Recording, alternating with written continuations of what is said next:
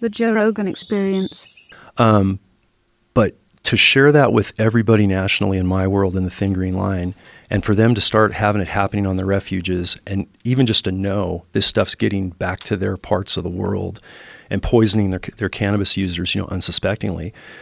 Horrible information, right? But we need to know it. And a lot of guys didn't know it. And so that was one thing to see, hey, we need to have a baseline training. And the way we do it here in California is we all go through a really stringent academy. Everyone gets their basic tools, arrest, control, and defensive tactics, and firearms training and all of that, and get good at being the traditional game warden and doing all the traditional stuff. And they get their feet wet out doing their own thing for a couple of years. And then we start to find the people that have the motivation or want to get onto a specialized unit, like our MET team or one of the watershed teams or the wildlife trafficking team. Very seldomly do we put a fresh person there because, I think to really be a good game warden, you got to cut your teeth on all the traditional stuff that's critical of just having to check guys with guns all the time. Most cops look at that and go, that's crazy. I mean, everybody you check has a knife or a firearm. Yeah. Well, fortunately, 99% of them are guys like you and me that want to see a game warden, and the game warden wants to see us. But for that one felon that's on parole and he's in the woods hiding out, and we run across that a lot, and I ran across a ton of that down here in SoCal. Really? At the start of my career, and I've got some interesting stories about that. But so guys who are like, they skip bail and then they go and hide? Yep, and they've got like a no bail warrant. They're wanted on some warrant somewhere. And so they're off fishing, they have an illegal firearm, maybe they're a felon in possession of a firearm they can't even have. And now they're out in a remote area where no cop's going to find me here. And then I'm the new game warden in Riverside County, all freaking motivated, really green. I don't know totally what I'm doing yet. Right. And I'm in that truck cruising, and something I got into down here that was just crazy. But I will say this, it was a heck of a learning curve, and I'm really blessed it went out the way it did, and I was safe in it. But we would get gangbangers from LA here. And they would go over into Riverside County and get into my kind of rural, foothills and on the edge of the national forest. And they'd have AK-47s and they'd have, automatic pistols. And they would spotlight through these canyons, gunning for everything. They'd kill rabbits, they'd kill coyotes, they'd kill deer. They'd get to the end of like a canyon that has like an outlet of a dam, throw a gill net out, and spend all night there just gill netting fish and hunting freely and shooting and killing everything with their spotlights. Grab their gill net, grab hundreds of fish, pack up, and then head back, back to the LA basin. Gangbangers? I'm not kidding. And the craziest part fishing gangbangers? Yeah. Like almost commercial fishing? Doesn't it sounds nuts, so right? So strange. And what would they do with the fish? Oh, they'd eat them. Maybe they'd sell them. Who knows? Usually with quantities that big, they were getting sold. But the thing that was crazy is I would be, alone. I'd be in my truck. I didn't have a canine yet, and now I just retired with, like you're a marshal. I have Apollo, yellow lab, English lab. She's amazing. Never going to bite a bad guy, but she's going to lick him to death and try to turn him our way. But I didn't even have a companion dog at the time. And I would go and run into these guys and go, okay, this is what I learned in the academy, that, that head-on spotlighting stop that you never want to have, or getting behind them blacked out and tracking them down. And next thing I know, I got AKs and I got all these freaking prohibited exotic weapons, and I'm going, this is crazy. I'm pulling these guys out alone. I don't have a lot of backup. So it was just you? It was just me. How many guys did you run into? Sometimes it would be 2. One night I pulled like 8 people out of a van. Oh, shit. And I was alone. Oh, shit. And they were all armed, and it was one of my heaviest, most intense cases, and I had been on 1 year. So this was 1994. And what we were doing in the Riverside squad is we were just saturating the area because we were getting everybody from over on the LA side here, spotlighting all our games. So we're like, okay, let's saturate this. And back then, Joe, the game was to catch a spotlighter red-handed because they're so deliberate. Explain spotlight to a lot of people who listen to this. I should have done that. But spotlighting is where you use an artificial light, whether it's a handheld spotlight, a flashlight, whatever, and you go into remote areas and you look to find animals at night because they freeze, they're really relaxed, their eyes glow, and then you shoot them that way. You kill them illegally at night after dark, which is never allowed. It's usually in or out of hunting season because anyone's going to spotlight a deer 9 times out of 10, they're not licensed, or they're not going to do it during season like we do. So they're doing that. So in our world as game wardens, that's the ultimate wildlife criminal because they're going to kill does, that have that unborn trophy buck for good genetics. They're going to kill a trophy deer way in the rut, that needs to go another year or whatever. So that's what we focused on. That was like, if I can cut my teeth and get, become a reputable game warden of going after the hardcores, that was the game then. So it was 94. And I'm pulling these guys out and calling them out on a loudspeaker. I've got my weapon on them, and I'm like, oh, man, there's a lot of guys out there. I can't get them to jail. I'm calling back up. I got Riverside County coming in. I mean, we even had the sheriff's office helicopter come in several nights.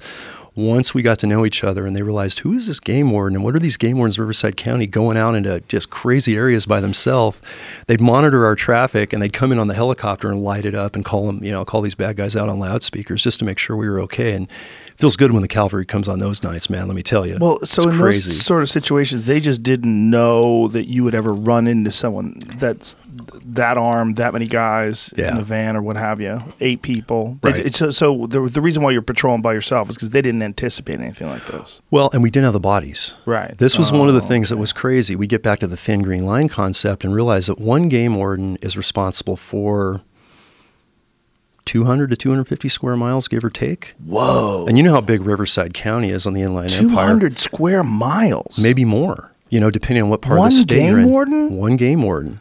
So a squad of 7 game wardens, to put it in perspective, check this out, brother. So when I was supervising traditional patrol before we started the Special Ops Met team in Santa Clara County, we always had vacancies because we were always low on bodies. We couldn't hire game wardens fast enough, or we weren't funded for it, or whatever the case may be. So we might have 4 or 5 game wardens for 7 positions.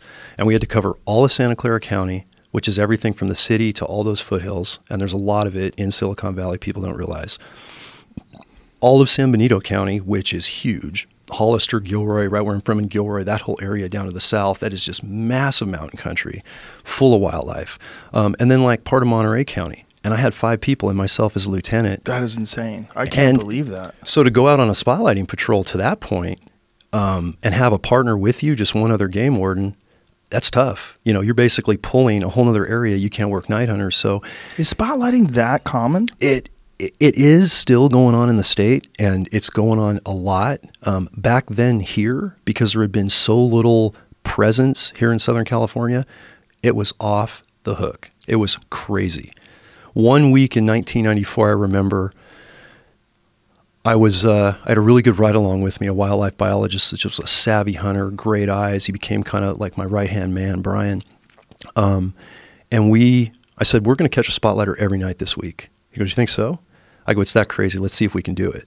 And so we went and worked all night long. We started on Monday night. How do you catch them? Do you look for a spotlight? Like, would you get to a vantage point and glass? It's just like glass in a big basin for elk, right? Right. You get in a really good overwatch so you get the most visibility, hide the truck, and you watch. And you find areas where it's likely to happen. And it takes a while to learn where that's going to be, just because you got this huge district and you could have 20 places where guys spotlight. But until you get into the area as a new warden and really get to figure it all out, you don't know where to be, and it's a trial and error. But, it took me 6 months, give or take, of just going out there and scouting hard and seeing where this road goes and how does that canyon look? What type of water do I have down there? What am I seeing at low light in the evening when animals are coming to water? Ooh, I got a whole herd of elk here. I got a whole herd of deer. I got some bucks. I'm seeing other animals run around. This is going to be a hot spot because guys can get to it. And if you just put the time in, you just kind of lie in wait, kind of put your little hide together, just like hunting big game.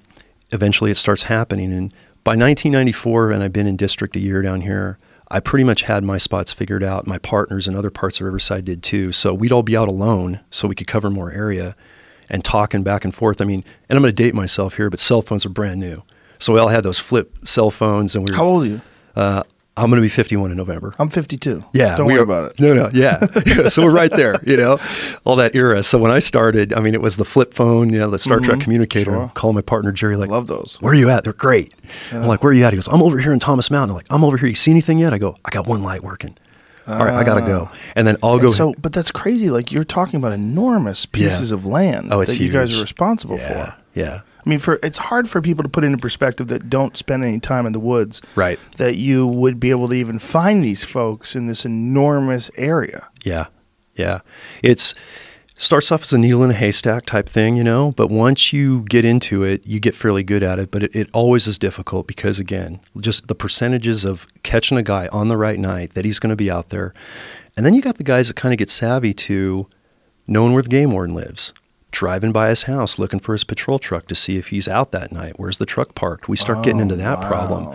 So we always kind of maintain as covert as we can. We're known in the neighborhood. And the thing is, we live at home. We work out of our homes, a home office. We're close to our community, because if we kept our truck at a field office, we'd have no response time, all spread out. So we get very community oriented in community functions and conservation groups, and everybody knows us, whether it's a big city or a small little town in the mountains. So you got guys doing the cat and mouse thing, looking for us, and making sure, hey, is this truck there, or is he out patrolling? Well, maybe I won't go out tonight.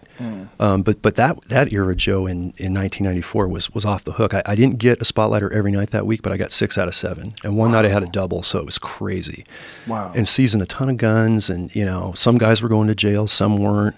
But a lot of wildlife was saved that night, because they would have done a lot of harm. Now, most of these guys, are they doing this recreationally for fun? Are they doing it for food? Like, what are they? The group I was getting into down here, it was recreational. It might have been to sell the meat. I couldn't prove that, or it was just to go kill stuff.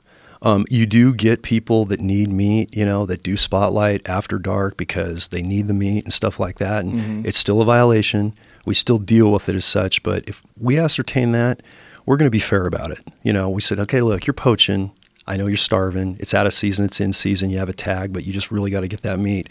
I mean, there are certain cases where you just kind of feel for that person and go, I see where the motivation was, and a very small percentage of poachers are that way, but some of them are just, they're just trying to feed their family. Right. And it's a whole different game, and we're going to be fair about it, or we should be fair about it. Were most of them gangbangers, or most of them criminals? Like, what is it? Was there an average? Down here, 70-80%. Yeah, had criminal histories, had illegal weapons, associated with gangs.